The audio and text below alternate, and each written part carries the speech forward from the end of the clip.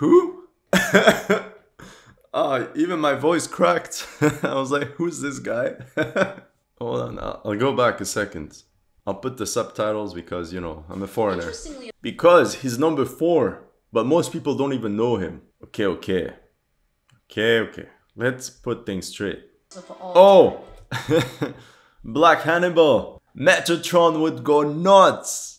Hi and welcome to History Legends. In this video we'll do a step-by-step breakdown of a video called Top 10 Generals According to Math by a channel called The Mighty One. Great channel, don't forget to subscribe to them. And honestly, ranking generals is fun, we've all done it. But honestly, it's so hard. To me personally, the biggest problem is ranking generals from completely different time periods. Like really, how can you compare Alexander the Great with Rommel? And I'm pretty curious to see what metric they base their ranking on. A big thank you to all my patrons for sponsoring this video. If you want to help, link is in the description.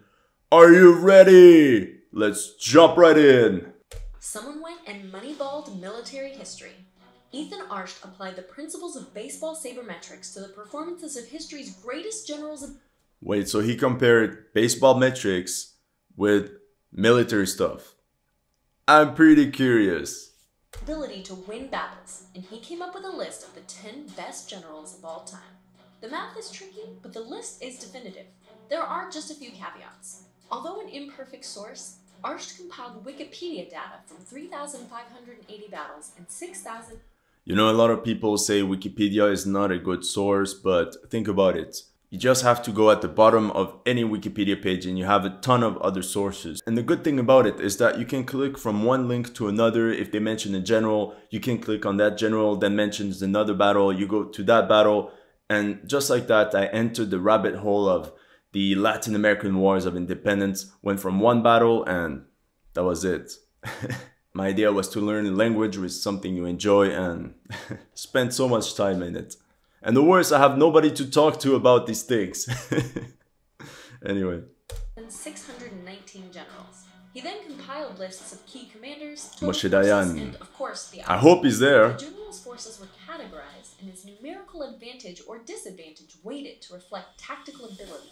The real power is ranking the general's war score. Great movie. Above replacement. The more battles... Let me know in the comment section if you want me to react to the movie Waterloo.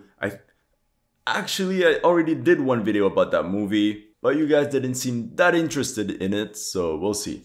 As the commander fought and won, the more opportunities to raise their scores. But George Washington. Didn't necessarily help. Quick pause before we continue. I don't remember the name of that show, but back in the days there was an American TV show that compared generals, but basically they would compare, for example, George Washington and Napoleon, and using some sort of metrics, they would check the performance of what weapon George Washington's army would use compared to what the French would use. They would do tests like that, and it was fun and jokes, but at the end of every episode, they would reenact a battle, and it was so silly. You had like 10 guys versus 10 guys, and the last man standing would be the winner of the battle. They had the nerves to say that George Washington was a better general than Napoleon. Yeah. Knowing that George Washington, lost half his battles? Anyway, I hope this algorithm will be different. There were some surprises in the model, like the apparent failures of generals like Robert E. Lee. For more modern generals like Patton, who didn't make the top 10. What? Relatively... Patton didn't make it. Whoa. But it's kind of normal because, once again, how many battles did Patton fight in? It's not your typical set piece battle like in medieval era or before that. So yeah, that's the problem of these rankings. What do you consider to be a battle? What's the scope? Yeah. A small number of battles commanded attributed to their absence. For more about Arsht's results, responses to criticism, and his findings, check out our website in the link below. Remember, okay, I'll check their algorithm. Just quickly, I'll just check what they mean. Okay, so the indicator is called WAR, wins above replacement. I'm not a baseball expert at all, so this is totally new to me. Okay, I'm reading and it says there is a bias favoring players from earlier eras, interesting, because there was greater variance in skill levels at the time. So the best players were further from the average than they're now. Interesting. It's funny how, just like in baseball and in history, there's a bias with ancient times. They tend to penalize a player when his team is better than the other. And just by reading this, it's weird because what if the team is actually better because of that guy? But overall, what I see from the WAR indicator, so you have a player. If the replacement is not as good as the original player, the WAR will be increased for the original player.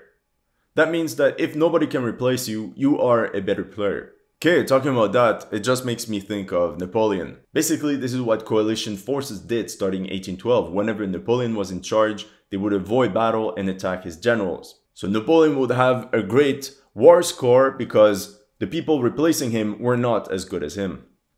Anyway, enough talking, let's go. This has nothing to do with overall strategy, and it's all in good fun. So yeah, it's fun. Take it easy. At the end of the day, it's just a ranking. Let's get started. I did so many rankings on TikTok and it's just fun, you know. People get mad. I understand why they would get mad, but at the end of the day, it's just a ranking.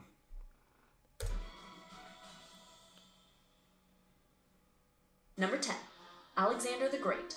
Alexander was born in 356 BCE, and he would go on to create one of the largest empires in the ancient world. He earned his first victory in battle at the age of 16 and became the king of Macedonia at the age of 20. Alexander. Wait, what battle did he win at 16? Is it the battle of Keroni something? He wasn't alone, there was his father. He was a great strategist. In fact, he won every battle that he himself commanded. That's true. But since his life was cut short and he had only 9 battles from which to draw data, it leaves the model very little to work with. Still, the conqueror of the known world is ranked much higher than other leaders with similar numbers, including the Japanese shogun Tokugawa, German Field Marshal Erwin Rommel, and Confederate General J.E. No way! They actually compared Rommel and Alexander the Great. Oh my god, the odds! B. Stewart.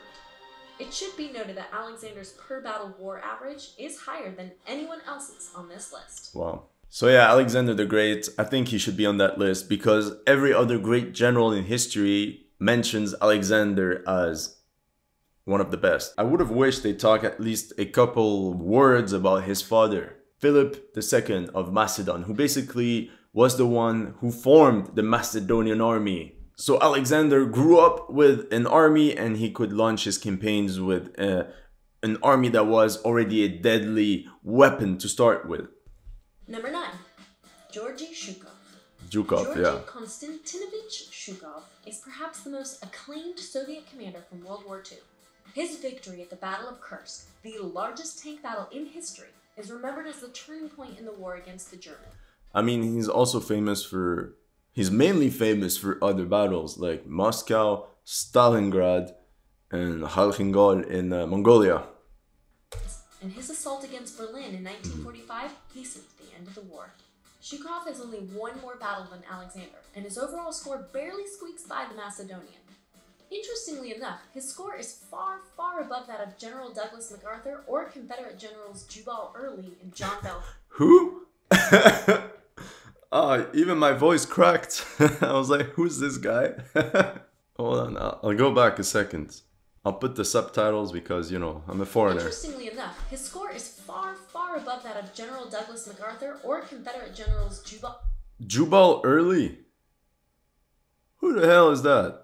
Actually, I'll leave the subtitles. But again, Zhukov, yeah, is a great general, but at the same time, he had unlimited human potential and unlimited equipment, which Alexander did not have. Alexander could not lose 100,000 soldiers and come back with a new army, which Zhukov could do. However, the thing that makes Zhukov great is that he was the only one that basically managed to stop the Germans.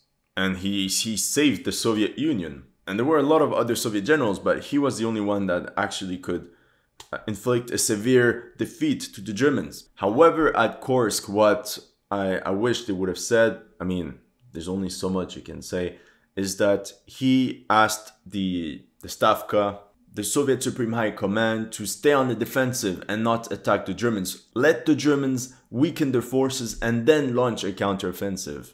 And the other thing is hard to compare Zhukov with, for example, MacArthur. MacArthur only commanded an army. Zhukov commanded several armies. Ball Early and John Bell Hood. that's what overcoming the odds does for your war score. Number 8. Frederick the Great. Oh yeah. Frederick II ruled Prussia. Napoleon thought that Frederick the Great was one of the best generals of his time. Actually, you know what? What would be a good ranking? The best generals in history according to other great generals. Let me know in the comment section if that would interest you. A powerful kingdom within the Germanic Empire during the 18th century. His military prowess expanded Prussian lands, and his political influence brought Prussia to the front of European affairs. True. Ruling for more than 40 years. Before him, Prussia was such a little insignificant state in Europe. Like, nobody took them seriously. And he put them on the map. And commanding troops in some 14 battles across Europe, earned the enlightened Prussian ruler the number 8 spot on this list. Talking about enlightened, it's funny. Frederick the Great spoke French. He wrote, I think, most of his memoirs in French, but he hated the French. Fun fact. It's funny. Her battle average was also lower than Alexander's, but on the whole, he was just a better tactician. Okay, better tactician. Come on. Like, it's true that at Rosbach and Leuthen, he really had good tactical skills, but it also relied heavily on luck. Like, Frederick the Great was a poker player. He doubled down all the time. And sometimes his bets would end disastrously, like at Kudderstoff. And what few people know is that he wasn't alone deciding in his battles. And thankfully, he had very good generals by his side to kind of stop him when he went overboard. For example, he had a lot of older, capable, experimented commanders like Anhalt Dessau. You had Lewald, Schwerin, who saved Frederick's life at the Battle of Mollwitz. And then you had also younger generals, the younger generation like Seydlitz, who also saved Frederick at Mollwitz by launching an opportunistic cavalry charge that stopped the enemy. And nobody seems to talk about Frederick's older brother, Henry, the Prince of Prussia, who was also an excellent general. With the rent done, with that being said, what makes Frederick the Great a great tactician is that more than a tactician, it was on the operational level that he was good. For example, he would quickly bring his army to hit the French in the west and march his army to the east to face another army. That way the French and Austrian forces would never be able to actually regroup, and he would defeat them in detail. Something that Napoleon would learn and apply to even great extent. Number 7. Ulysses S. Grant. Yeah. Ulysses S. Grant he should led be there. the Union Army to victory during the American Civil War and went on to serve as President of the United States from 1869 to 1877. Grant's performance commanded... Hold on. How many Americans went from being generals to presidents? There's George Washington. There's Grant. Who else? There's Eisenhower. Oh yeah, there's also Theodore Roosevelt. Is that it? Let me know in the comment section if I missed and forgot anyone. Commanding Union troops in 16 battles earned him the 7th spot on this list, as well as the U.S. presidency. Although his performance on the battlefield is clearly much better than those of his contemporaries, it should be noted that... Yeah, because before he arrived, Union commanders were trash. And the worst is that they meant well. They all wanted to copy Napoleon's art of war. But by doing that, without the skill and the good generals that Napoleon had, it always turned to nightmare scenarios. The generals before him, they all tried to be too smart, better tacticians, do overcomplicated maneuvers, and this is in a way what allowed sudden generals to prevail in the early years. So when he came in, he said enough. He put the base and started a new strategy, a more operational, strategic vision of the war instead of just thinking of how to win one battle after the other. In a way, I consider Grant to be one of the first modern generals, just because of this bigger vision of using logistics, transportation, and not only about winning battles. So the goal was to win the campaign. Now that I think about it, Zhukov is very similar to Grant. That his Civil War arch-rival, Robert E. Lee, is so far below him on the list that he actually has a negative score. Yeah, I mean people like Spoiler. But the problem of Lee was exactly what I told you before. He had this vision of winning battles, but not necessarily winning a campaign. He didn't understand what were the strategic motives. And also, talking about Lee, we have to talk about General Jackson, who helped him a lot. General Jackson saved Lee at multiple times, and the fact that he wasn't there in the later years had a profound impact on the Confederacy for sure. Basically, what makes Grant a great general is that he decided to lead the Southern Army. For Grant, for example, you have to talk about the Vicksburg campaign, one of the first, again, modern amphibious campaign in history. And once he went to the Eastern Theater, he decided to lead the Southern Army. He wouldn't try to be a better tactician, he would just charge head on. But he knew that the Union could replace every man he lost. But that was not the case for the Confederacy. So even if the battles were on a tactical level a draw, Lee had no other choice but to keep retreating. Grant would throw one punch after the other, and the Southern Army, the Confederate forces, could never actually recover. So that was it. Oh yeah, and basically that handed the Union the initiative for the rest of the war. Number 6. Hannibal Barca. Hannibal is for notoriously sure. considered one of the greatest military strategists of all time. Oh! Black Hannibal! Metatron would go nuts! I actually want him to react to Black Hannibal. Please tag him below. And that's not in the mean way. I love Metatron's content, especially regarding stuff like that. So I want him to react to that. But yeah, a lot of people, they say, oh, Hannibal, Tunisia, Africa, we'll put a Black Hannibal, but okay, there's noise in the back. I don't know if you can hear. But yeah, Carthaginians were actually a mix of Phoenicians and Amazigh people that we call the Berbers. If you've seen them, they're pretty fair skinned. And not too different from what the Romans would have looked like. And the greatest enemy Rome ever faced. No, that's true. Born in 247 BCE, he was a general of ancient Carthage, known for his conquest of Hispania, the Second Punic War, and the Roman Seleucid War. Okay, you know this is a bad documentary when you see stuff like that. When you have like these soldiers spread out and fighting individual battles, and you actually have Hannibal fighting alone against a couple of Romans to the south. Carthage, Like, come on, how are you supposed to take this seriously? known for his conquest of Hispania, the Second Punic War, and the Roman Seleucid War. Hannibal, once captured by... However, this show, if you have to watch one, this is an old BBC show about Hannibal. Honestly, one of the best I've ever seen. I actually miss the old history stuff from the BBC before they turned like woke. Like, this was great. If in the future I want to do a movie, I'll do something like that, like some sort of movie documentary. And rewatch this and it never gets old. And they actually properly show the battles. Is believed to have given his own ranking system to Scipio once the two started talking. His personal assessment wasn't far off from the truth. He listed Alexander the Great and himself as best, both of whom are... But you see the ego of Hannibal too, and like high ego. However, Scipio for me is also a great general. But before I talk about Scipio, there was a lot of Hannibal's work that I wasn't even aware of, and I learned through a history channel called History March. Excellent series about Hannibal, highly recommend it. Because we always see the bigger battles, but when you see at everything he had to deal with, you kind of understand why he's a great general and how Carthage kind of let him down. That's a huge other theory, but basically what many people believe is that the Carthaginian elite was kind of jealous of Hannibal and they didn't want him to win in the end. They were kind of scared that if he came back as a winner, he would take the throne and kick them out. Long story short. But Scipio now, he's also a great general, and there was also other YouTube channels that talked about his campaigns, and come on, the campaign he did in Spain was magnificent. Just look up the way how he captured the city of New Carthage in Spain, and you'll understand the skill of this guy. In the top 10, even centuries later. Number 5, Khalid ibn al-Walid. Oh yeah. He was a companion of the Prophet Muhammad in one of the Islamic empires. If I'm not mistaken, he actually fought against him at the beginning, and then joined him and became his best general. The most capable military commanders.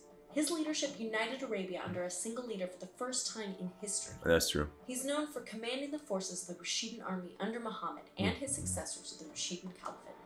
It's rumored that he fought in over 100 conflicts and skirmishes, but he's best remembered for 14. Yeah, it also depends what you consider a battle, right? So 50 guys against 50, is that a battle when you compare it to 50,000 versus 50,000? Because think about it, in ancient Arabia, there was not that many people, so a lot of the battles were in a very small scale, cavalry skirmish, basically.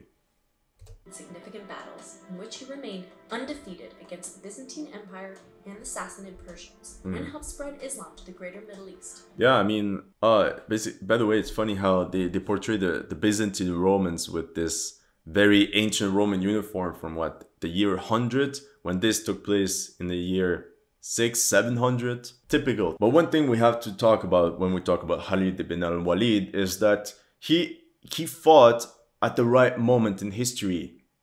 So he managed to destroy both the Byzantine armies and the Persian ones. But what a lot of people forget is that the Byzantine and the Persian empires had just finished a 20-30 years war. They lost so many soldiers, among the best soldiers they had, the best generals. Both empires were done, and this is when you had Muhammad and the Muslim forces that went in and destroyed both of them.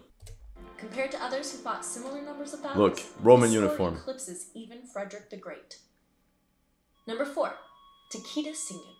Being one of the best military minds in feudal Japan is really a big deal because whenever I see the Takeda clan, Shogun 2, like Shogun 2, the Takeda clan and their cavalry, just epic. Almost everyone seemed to be a military mind, and being better than someone else might mean you get challenged to a duel. After 18 battles, the Tiger of Kai reigned supreme, in Japan anyway. During the 14th century, Takeda Shingen was a prominent daimyo, or feudal lord. Wait, 14th century and they have arquebuses. Nah, hold on, I'll just check. Okay, got it. Takeda Shingen. Okay, 16th century, that's what I thought. 16th century. Known for his military prowess and aggressive Oh, by the way, you see how they have arquebuses? I have a real hard time with that word in English. This is why I got mad at the movie The Last Samurai. Like, they all have bows and arrows, as if they didn't know what firearms were, but their ancestors clearly used them a lot. And anyone interested in military history should know at least a little bit about the Sengoku period. It's fascinating. Prowess and aggressive tactics in battle. His domestic policies and look at all the colors and the banners. Taxation and administration were later incorporated into the shogunate. What made him a great general? They're not mentioned in his tactics or something like. I'm just curious. And I know there was another general that was very good. It was, okay, I cheated, I looked on my phone, but Oda Nobunaga. So if you know, comment below. I would love to hear what you have to say. Because he's number 4, but most people don't even know him. Number 3, Arthur Wellesley. Oh, of course. Though he would become prime minister, Wellesley is best known for his military accolades. It's a pretty big deal to be the British love to put this guy as even better than Napoleon, even though they can't be compared. The guy who delivered a solid defeat to the man they called Master of Europe. You see? Napoleon's old nemesis, the Duke of Wellington, commanded famous victories during the Napoleonic Wars, including the defeat of Bonaparte at Waterloo. Like Takeda Shingen, his nearest challenger on this list, the Duke sought command of 18... Okay. Let's put things straight. Even here, the defeat of Bonaparte at Waterloo. First of all, it's Napoleon by that time and not Bonaparte. But it was pure luck. Pure luck. The way he prepared against Napoleon's campaign in 1815, just disastrous. He did not prepare. When Napoleon attacked, he was at a ball with his generals dancing around with ladies. He did not expect Napoleon to attack. And had it not been for the Prussians that halted Napoleon, Wellington would have got clapped. However, had Blücher not been there, then it would have been a complete different scenario. The Prussians didn't have to go back to help Wellington, but they still did. But what I learned is that Wellington promised the Prussians that if Napoleon attacked, he would help them.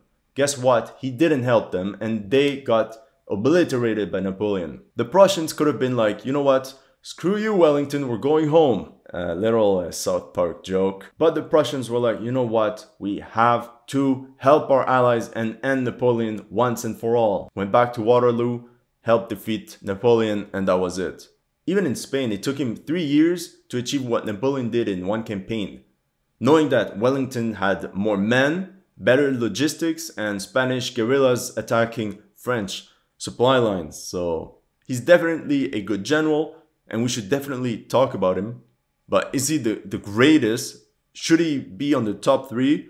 Nah, don't BS. Unless this ranking is only based on luck, we might be onto something. Apart at Waterloo. Like Takeda's Singen, his nearest challenger on this list, the Duke saw command of 18 battles, but his war score is considerably higher. Number 2, Julius Caesar. Okay. Before he declared himself dictator for life and found himself Honestly, how can you compare Julius Caesar and Wellington? Like, again.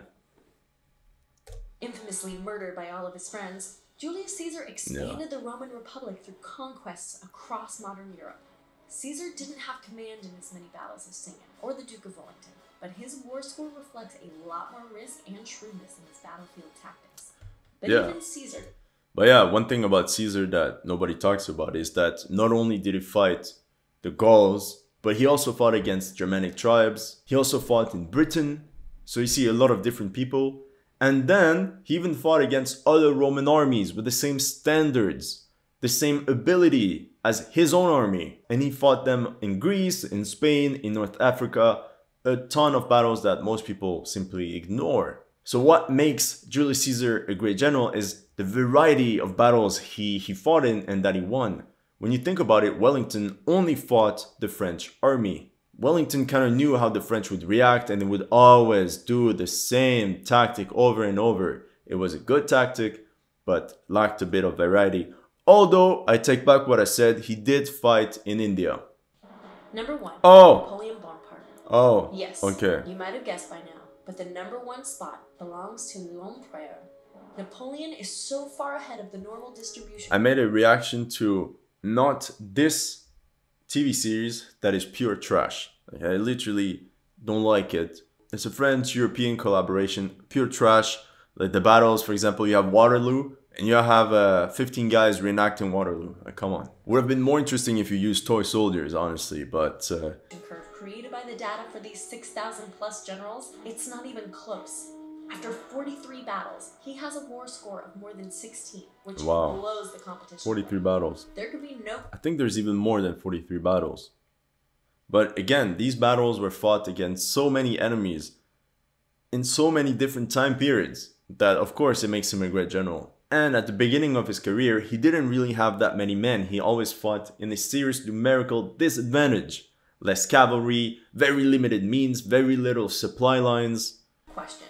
The man responsible for conquering an enormous expanse of Europe during the 19th century is the greatest tactical general of all time, and the math proves it. Yeah, but again, people like Napoleon will highly benefit from the war score because of what we said at the beginning, that nobody managed to replace him. That makes him a better war score. General, because he also heavily influenced military strategy, he influenced warfare in general. For example, he's the one that created the military unit, a division, that we still use today in almost every army in the world. His restructuration of supply lines that allowed his armies to march at an unprecedented speed. Again, something that we still use today. However, there's some generals that are known to be in typical rankings that are not there. I don't know why, but for example, there's the Mongol general Subutai. From what I remember, he's undefeated. And he won a lot of battles against various enemies. Where is he? But anyway, let me know in the comment section if there's any other general that you think should be in the top 10. Thank you for watching. If you're new to this channel, don't forget to like and subscribe. And if you want to help me produce more videos, make sure to subscribe to my Patreon.